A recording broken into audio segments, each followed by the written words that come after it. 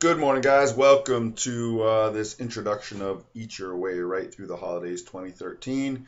We had some great kickoff meetings yesterday, but I know not everybody could be there. So we're going to kind of do the Cliff Notes version this morning and fill you in on exactly what we're trying to accomplish and how it all works. So let's start right off with discussing for a second or two why we're doing this. Holiday time, you all know it's a tough time of year, right? We start with Halloween all the way through New Year's, filled with parties, from the Halloween candy to the Thanksgiving to the leftovers to the office parties to people bringing in food into the office and that type of thing. And it's really easy to pack on a few extra pounds when we don't even realize it. And some studies have shown that people can gain 6, 8 pounds over this holiday season, and done year after year after year, that really adds up, especially if we're not being proactive all the rest of the year. So what we want to try to accomplish is getting you through the holidays unscathed, or even better, maybe we can even make a little progress toward our fat loss goals during this season. So I want you to start off with a mindset that says I can do this. Commit to do it, and then we're just gonna work at it. Nobody's perfect. Nobody expects perfection during the program, but if we can just get a little better every single day, that's what we're looking at. The Japanese, they have a term kaizen. You may have heard of it, and it just means constant and never-ending improvement. You fall one day, you don't do what you're supposed to do, or you don't stick with a plan. You know what? Tomorrow's a new day. Let's just start tomorrow. So what I want you to do is commit to the program. It's 8 weeks long. You're going to be 8 weeks older in 8 weeks anyway. We might as well be productive during this time of year. So really come into it with a positive mindset, and I'm excited about what you can do. First thing I want you to do is forget everything you know or you think you know about nutrition. If I want you to go on a Google diet, off diets, all right? So if you logged into Google right now, if I clicked and logged into Google, I can't remember how many results it is. It's tens of thousands on diet and nutrition. And the problem is all that information gets conflicting. And what should I do? What should I do? What should I do? So what I want you to do for the next 8 weeks is just commit to following this program step by step. There's some of you that have done similar programs with us. We don't call it a diet. This is the way that we want you to live. This is the way we want you to be able to adopt and eat uh, most of the time. And we'll talk a little bit about splurges and special times down the road. But right now, I want you to think this isn't a diet. This is something I can adopt and eat, and I can eat this way, and I can eat supportively, and I can eat for health for the rest of my life. So take 1 week at a time, take one day at a time, take one meal at a time, and let's just make some progress. So I'm going to show you the success card here, and this is available on the resource page, which I'll show you in a minute as well. So I'll show you the paper version first. And the GIF in New Hampshire Lean Body Success Checklist has, we outline the whole 8 weeks for you right up front, so you can see what you're getting into, so you know what you're prepared to do on a week-to-week basis. You'll notice that these are habit-based. It's a habit-based checklist. We want to teach you how to eat. We don't want you to, a lot of times people will say, well, just tell me exactly what to eat. And that can work short term, but the challenge with just being told what to eat every day and every meal and the exact amounts and all that is what happens when life gets in the way, and you don't know how to adapt to that situation. You have all your meals planned out for a week and something happens and you don't take your lunch with you, or you get called out to an office meeting, or you get called away on business and you don't have your own kitchen and refrigerator. Well, we need to know how to adapt during those times too. So think about, these are things that I'm going to learn that will help me to adapt no matter where I am. So the habits are right up here on the board, and I'm going to briefly go over them. We're going to expand on all these habits as the weeks go by. So this challenge is progressive. So in week 1, we're just focused on habit 1. In week 2, we're focused on 1 and 2. And week 3, we're focused on 1, 2, and 3, all down the line. So don't get too far ahead of yourself. It's certainly, if you're used to doing some of this already, don't stop.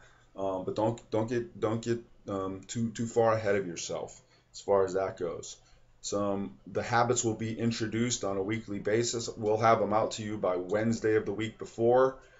So October 28th is when the challenge started. We actually had it out a little early. I think we posted habit number 1 on Monday of this week. So you have, 5 to 7 days to prepare and to make sure that you have your questions answered, and to make sure that you have the food in the house that you need, so you can succeed and you can be successful with what you're doing.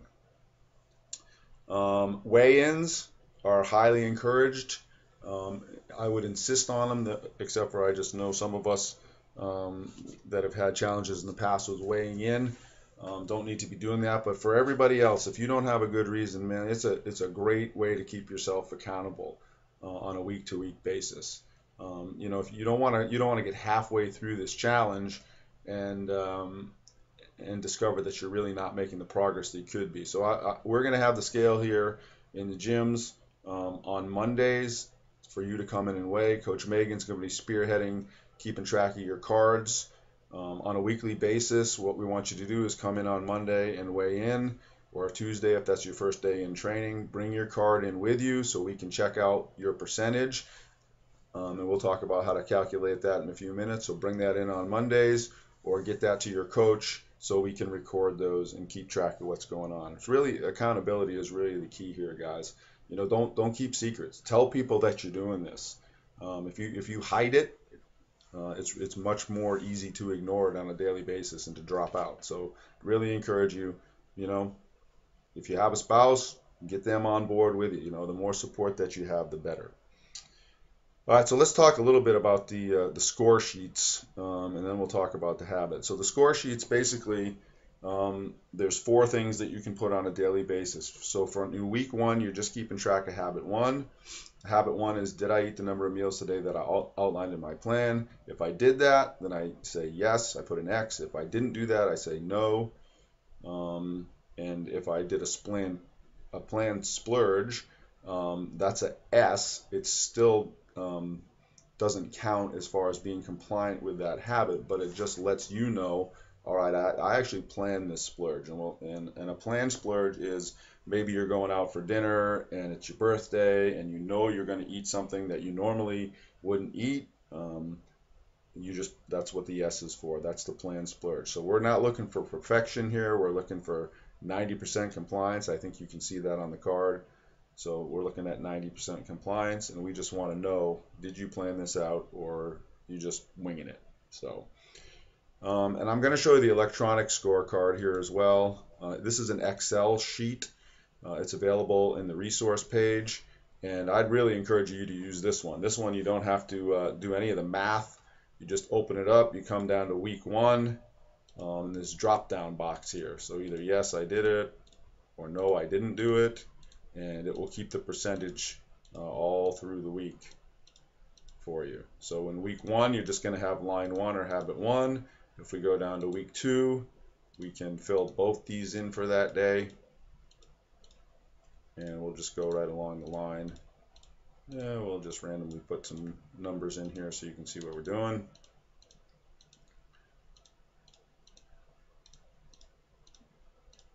We're being pretty compliant this week, which is excellent.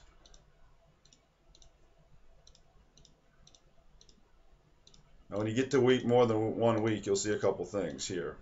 You'll notice that the compliance chart goes both horizontally and vertically. So the horizontal will tell me how good am I doing on habit 1, right? Now, we did really, really good on habit 1 this week. We got 100% compliance. Habit 2, not as well, but habit 2 was 71% compliance. And then it also has a vertical line. So this will allow us to identify maybe some challenges we have with certain days. So if Monday I'm compliant, I'm ready to go for that day, and then by Tuesday I'm starting to fall off a little bit. If I see that trend from week to week, I know, all right, I have to up my game on those days. I need to reevaluate my plan. Maybe I need to talk to my coach and say, look, I'm struggling with Tuesdays, or I'm struggling with Saturdays. What do you suggest that I do? So don't be afraid to use those resources as well. Let's talk about the resource page. So if you go right on getfitnewhampshirebootcamp.com, right on the front page is Eat Your Way Right 2013. You can click the resource page, and internet's being a little bit slow today, so bear with me. But this has your success checklist in paper form. You can download, you'll be able to download the Excel sheet from there. It has a meal planning chart there as well. Some grocery store lists. If you shop off those lists, you're sure to succeed with the plan, because you eat those kind of foods. Those are the foods that are compliant with the plan. All right, and there we go. So a couple dates to remember. Here's your success checklist, your shopping list, your quick and easy meal planning. And also, we want you to join the Eat Your Way Right Facebook group. So if you click that link, it'll ask you, you can ask for an invite, and we'll invite you into that group. It's a private group. Only people that are invited and confirmed can be in it, that are doing the challenge. That's really where you want to ask your questions first. Odds are, if you have the question, 20 other people have it too. So don't be shy. We're all in this together. None of us are perfect. We all have questions.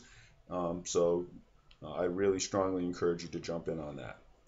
All right, I want to wrap this up pretty soon, but I do want to go through a few of these habits with you. So habit 1 is, did I eat the number of meals today that I outlined in my plan? Again, you can go on into your resource page and we outline that. But basically what we're trying to do here is we're trying to get you to plan your meals for the week. So it doesn't matter to me whether you're eating 3 times or 5 times in a day.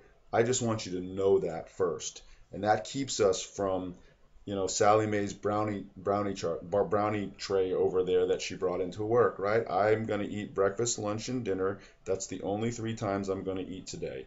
If it's a training day, a resistance training day, I'm going to eat breakfast, lunch, and dinner, and I'm going to have my recovery. So I know on my training days, I'm going to have 4 times a day that I eat. On my non-training days, I'm going to have 3 times a day that I eat. If I do that, if it's a training day and I ate 4 times, then I'm going to make my check mark. If I ate less times than that, if I only ate 2 times that day, or I dipped into Sally Mae's brownies, then I have to say no, because I ate more times than I had planned to eat. So just know ahead of time. If week 1 you say, all right, I'm going to do 3 meals, and you find that didn't work for you, then the next week you can adjust that and say, all right, I'm going to eat 3 meals and 2 snacks. As long as you stick to your plan ahead of time, you can you get your score for that habit. All right. The rest of these here on this webinar, I'm not going to try to go through all these, but you can read them. They will be fully explained to you, like I said, the week before. So we want you to completely understand what we're trying to do, and just not what, but also why. So, this isn't just random stuff that we said, all right, let's slap this together. These principles are time tested and proven.